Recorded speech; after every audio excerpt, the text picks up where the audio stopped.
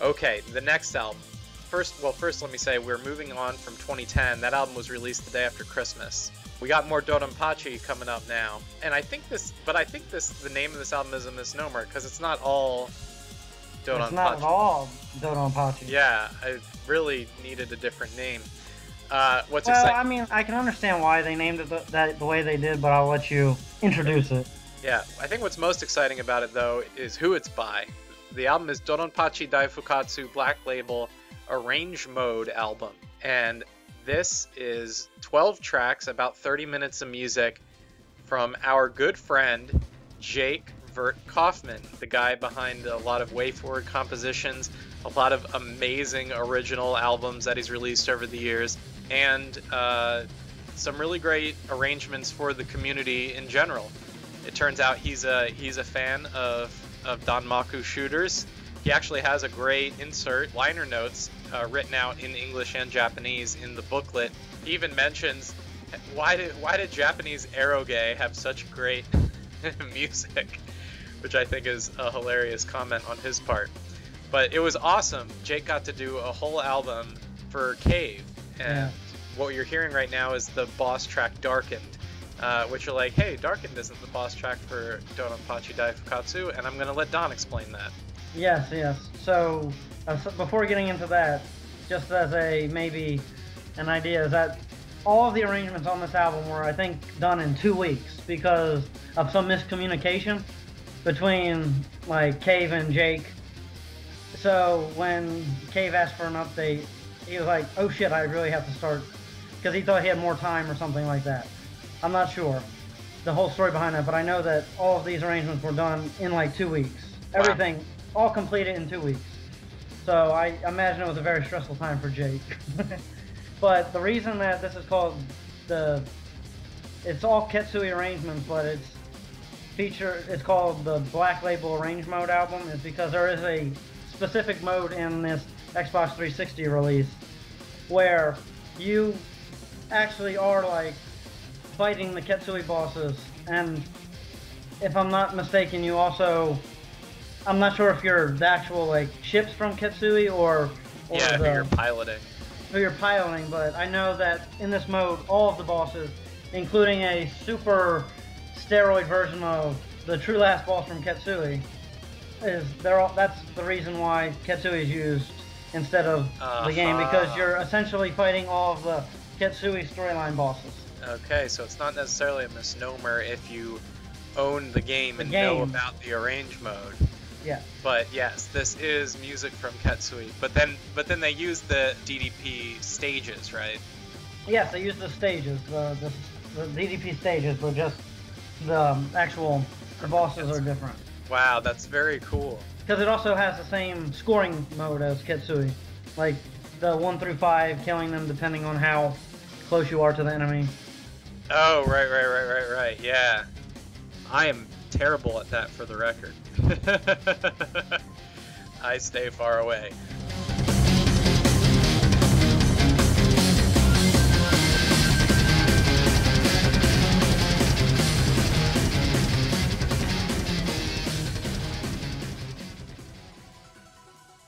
The track that we're listening to now is my pick from Jake's arrangements. This is the ending track, Last Words. It's sufficiently short. I just really like when Jake takes on a track that has those held notes, those almost the whole measure, wail it out, because then he can just do some really cool stuff in the background of that. I think Jake is a master of rhythm. He puts together some extremely catchy beats. Don and I have seen him multiple times in concert at MagFest, and he is just so awesome. So I just love the fact that a Japanese company reached out to Vert, our buddy in California, and made this album happen and got it into the game. You know, it's so cool. I remember Jake telling me about Stage 4, because he had already arranged it for the Ketsui Arrange album. So he was like, what do you want me to do? Just reuse it? He's like, make it similar, but more Vert style. So Vert. That's what they said, more Vert style. Yep, and it certainly works. It's very synthesized and very happy.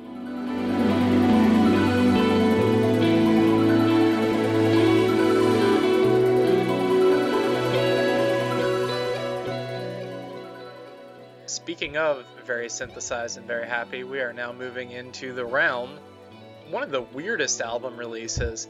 Muchimuchipork and PinkSweets both got remade with a W tacked onto the end.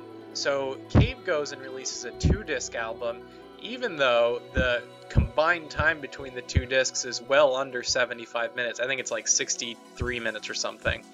So it could have been put on 1 disc, but they release a 2-disc album. First disc is Muchimuchipork W, which is all, and these aren't arrangements, these are new compositions for the game. So this is a composition by Wasi303, and then the PinkSweets W soundtrack is done by Koji Hayama, who worked, I think we last heard him on the PinkSweets Arrange album, tacked onto the OST. He's the Cho Aniki guy, and he's one of my favorites.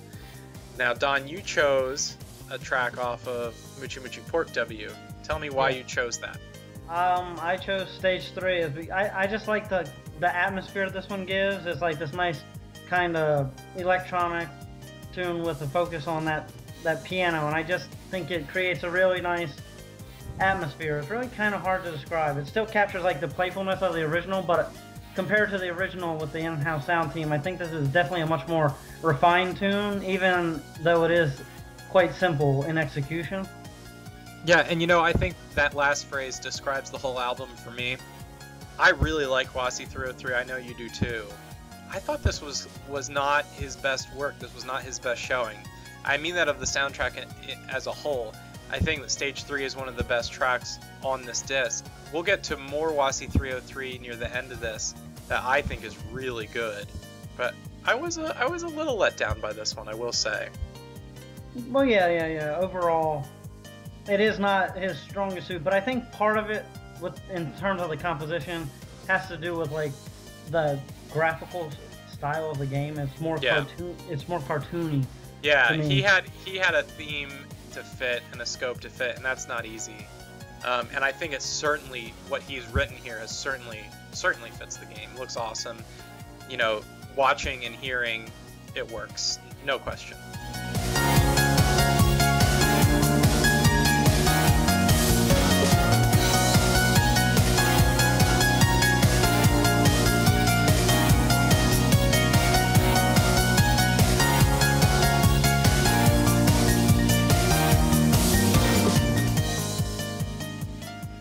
Now, on the other hand, I think Koji Hayama, who's been writing music for freakishly silly shmups since the early 90s, is well suited to do the soundtrack for PinkSweets W. And I think this second disc, honestly, I think he knocks it out of the park. I love this disc. And I have also selected Stage 3, which is what we're hearing now. I think this is just a super fun song, just super high energy, very sugary, and it's great. Let's just step back to get a couple seconds of what this one sounds like in full.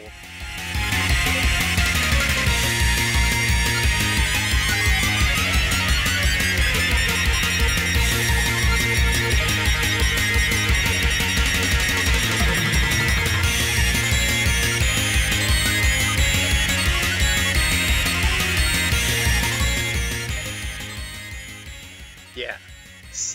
Also simple, like Wasi303's composition. You know, it's nothing too crazy in terms of what it's doing musically, but it is frantic. It's very high energy, and I like that.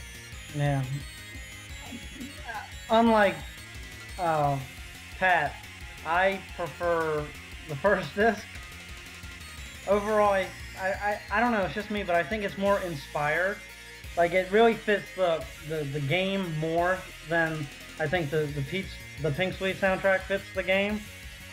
I don't know. I mean, I think just some of the stage themes here are really hit or miss on the second disc. Huh. Like Stage 4, it feels a bit derivative to me at times. I don't know.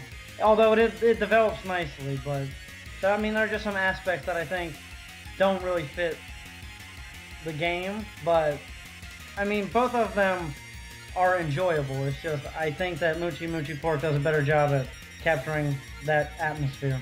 Yep. And the catalog number on this, CVST0019, that was a pack-in soundtrack, and I'll just say on a personal level that was a very hard one for me to get. Next up, released in May of 2011, is the soundtrack for Nin 2 Jump. It's like Nin Squared Jump. It's a superscript 2, and then at the end of the disc it says / Akai Katana FM Sound Collection. So it's all Ryo Omimoto. First up we get his compositions for Nin 2 Jump. This is his last full soundtrack for a game in terms of time of publication. I think this game is older though, is that right, Don? This game is older than Akai Katana? No, it actually came out afterwards. Okay, so this was his last full OST, unless you consider the Shin Arrange album as an OST.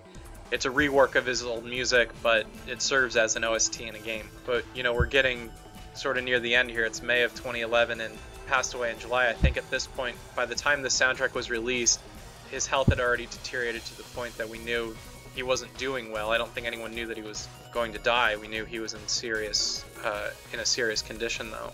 I really like the Nin 2 Jump soundtrack. In some ways, I like this disc more than the Akai Katana OST, because I love the FM arrangements, even though neither of us selected them. I love the FM arrangements for Akai Katana, and I think that these compositions for this game, and by the way, I know nothing about this game, I think these compositions are really cool. And you selected Winter, track 11. This is the songs cover seasons, spring, summer, fall, and winter, and so winter is near the end, and it's this is a good stage theme. Yeah, I mean, in terms of melody, it's maybe not as memorable as some of the other stage themes, but I really like how you can really hear that kind of wintry and icy vibe. Yes, very. Especially using the how he manipulated the synthesizers. Yeah, very crystalline and very bright.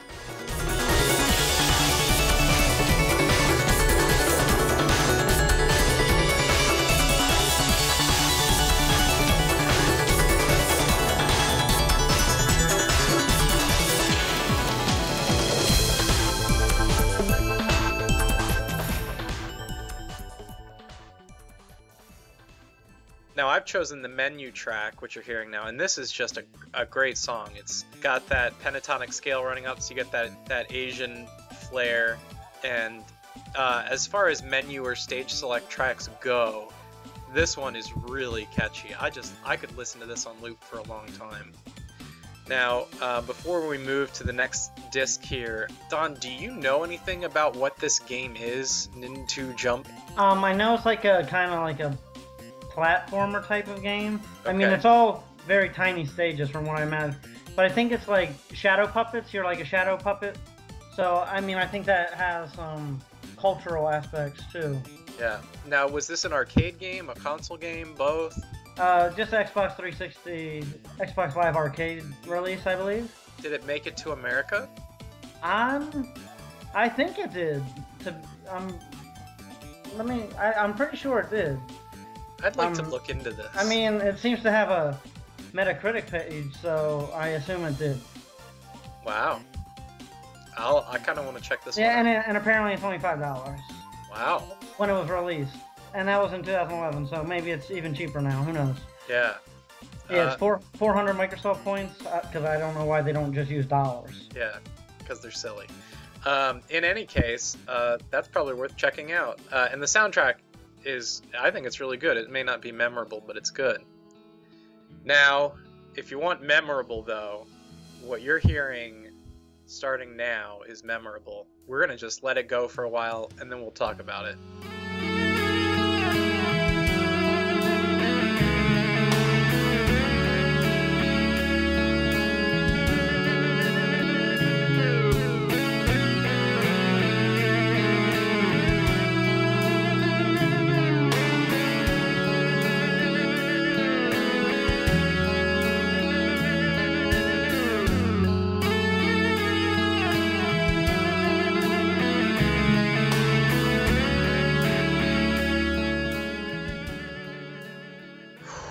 Now, Don, what is that beautiful singing guitar that I'm hearing? This is, I guess, the new arrangement of the original soundtrack's ending theme. And I guess this translates to glory. Komyo. And what is the album we're listening to? The album we're listening to is the Akai Katana Shin Arrange album. And in this album, he takes his bass compositions and also incorporates live guitar performances, which is why it sounds much fuller overall. Yes. But sorry, go ahead.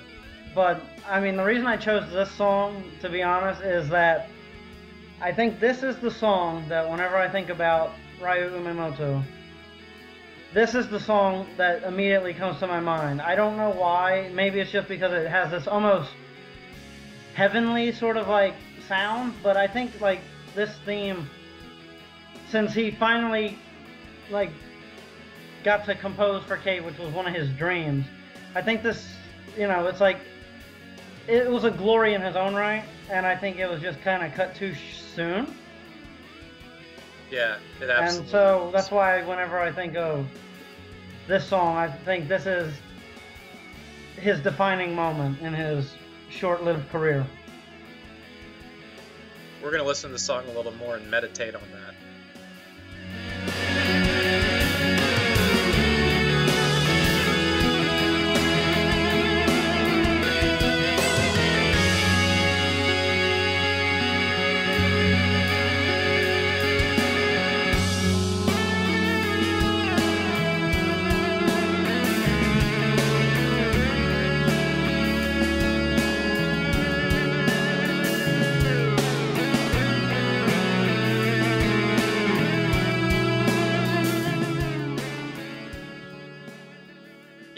Yeah, he's certainly, you know, his story and what he went through and how he got to where he got is all, you know, really inspiring. And I'll just put the plug in here now.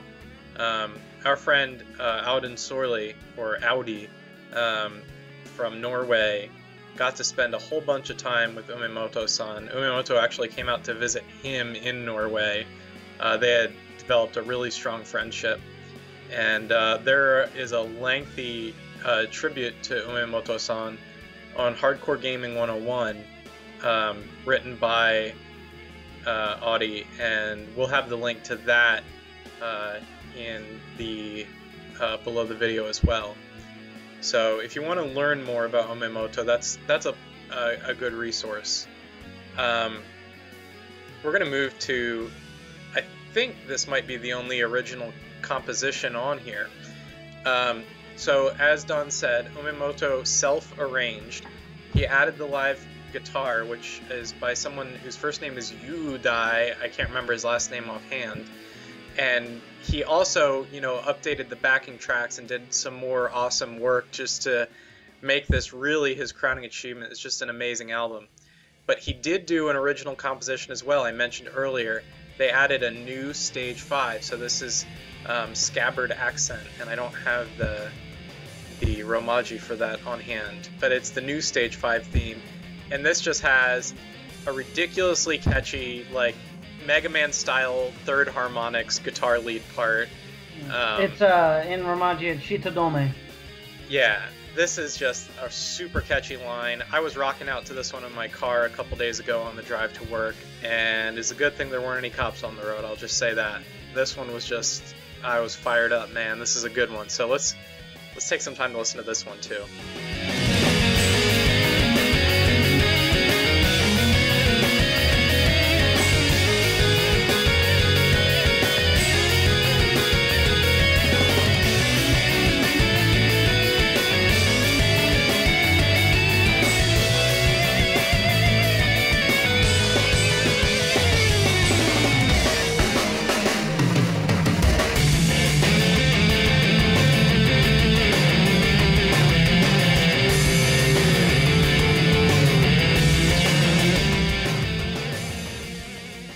And as a reminder, once again, Akai Katana Shin that's the only version of the game to have come to North America. You can get it on Xbox 360.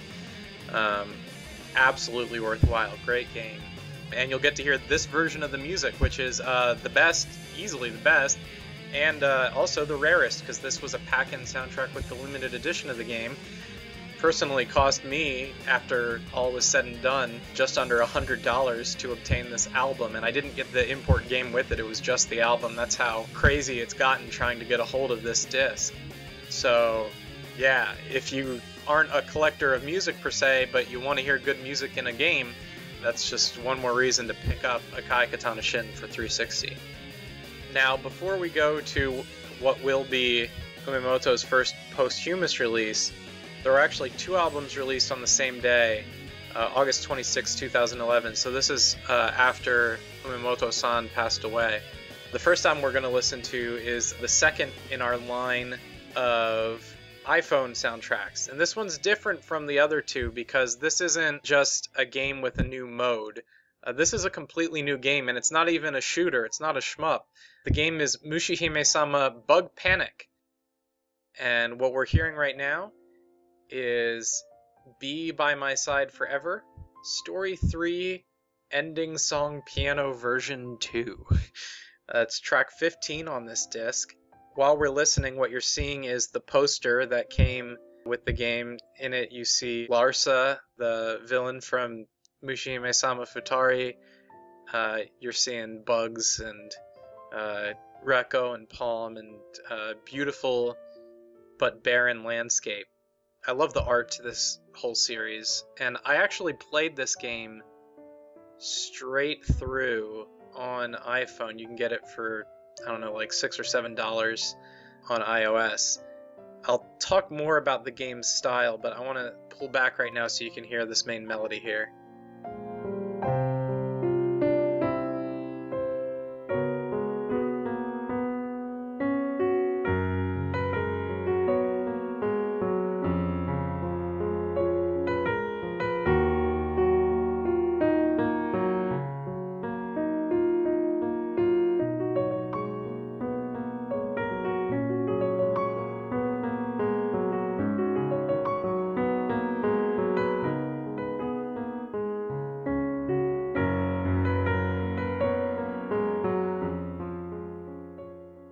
Now, I want to talk more later about this game and my experience with it, but before I do, Don, why don't you tell us about this song and this album and the composers on it? All right. Well, this song that I chose is by Mika Nozawa, which is a name that before this I wasn't really familiar with, and I'm still not that familiar with her, to be honest, because aside from this main melody and a few, I didn't find her music to be all that memorable. Yeah. But I really enjoy this actual piece, and I kind of feel that this music is kind of wasted on a game like this, because to me I think it would fit really well in like an RPG more so than like a weird, I don't even know how I would describe what type of game this is. Yeah, you know, if anyone's played Summon Night Twin Age, or you've played any kind of room-to-room dungeon crawler or roguelike that doesn't follow a grid or is in any way grid-based or turn-based, but smooth-flowing action. Is it kind of like Smash TV in that sense? Yeah. Kinda, like that kind of style, kind but obviously of. That's more regimented, obviously. Yeah, right. This one is less regimented, though it does involve taking on enemies in waves, but there's also like neat little secrets, but basically you're Reko running around and throwing bombs at bugs.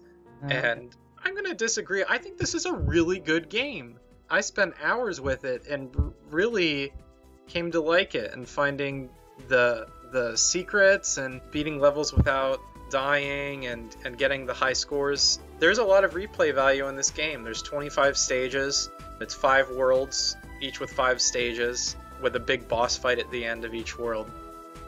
Okay. And it's got a lot of content to it. But the other composer, which is probably what you're hearing now, is Michiru Yamane. So yeah, any fan of Castlevania will at least recognize the name. And this music, parts of the soundtrack are definitely Castlevania-like, but there are a lot of lots of others that definitely don't speak, oh, this is Michiru Yamane, like this theme, for example. Yeah, this is the world map music. It's called On the Other Side of the Door. And yeah, this is a lot happier than much of her Castlevania music. And of course, Yamane is sort of what we might consider new school Castlevania, the Metroidvania style. That's sort of her ground. I think she got her big start with Symphony of the Night, which anyone who listens to game music knows Symphony of the Night. So I mean, we don't mention the stage theme. Well, you're not hearing the stage themes, but the stage themes that she composes are pretty interesting. Like, obviously, the last world, that one definitely has a more Castlevania-like sound, but the very first world is kind of like upbeat and happy, and to be honest, I think it would fit perfectly in Super Mario Galaxy. I totally agree, and I can totally imagine it.